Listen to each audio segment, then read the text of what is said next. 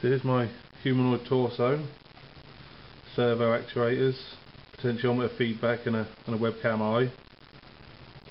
My custom servo controller which sends serial data to the Arduino Mega to control the servos and move them to a given position.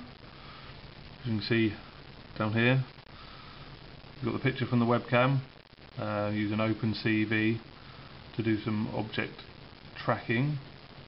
At the moment it's just looking for a specified colour and identifying the centre of that object. I have actually got some autonomous movement with this, with the head tracking of the hand. If I turn that on,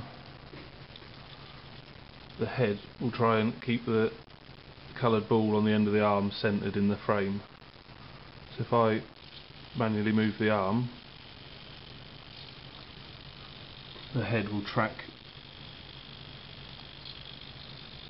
the object.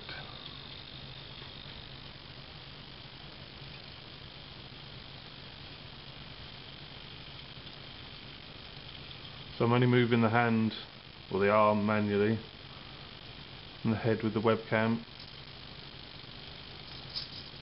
is autonomously following the end of the hand.